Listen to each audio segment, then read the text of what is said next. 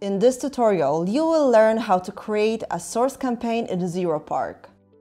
First, you need to choose the traffic type, then hit Target Source and pick Source as your campaign type. There, you will see a traditional campaign creation form. Configure your campaign the way you want, just like you do with any other campaign type in Zeropark.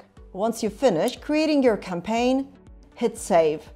A new step to add sources will appear on the next page. On top, you will see the general bid for your campaign. Below, you will find a list of available sources. You can bulk add sources if needed or enter a source one by one here.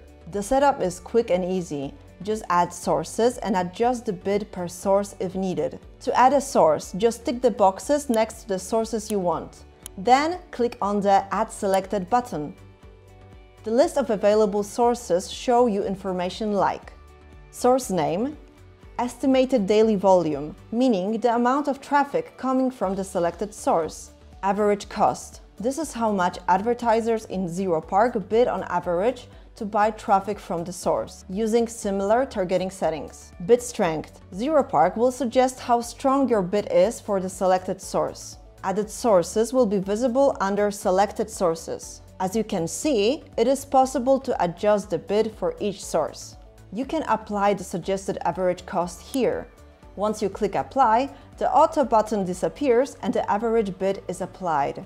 The Auto setting applies the global bid you've set for this campaign. To manually change it, just click on the Auto button. Zeropark will show you how strong your bid is per given source. The Set Average Cost for All Bids button will apply the average cost to all your selected sources. The Reset to Campaign Bid button will reset the price to your global bid for all selected sources. To finish, just hit Save. You will see how many sources you added to the campaign. Click Continue and you are done.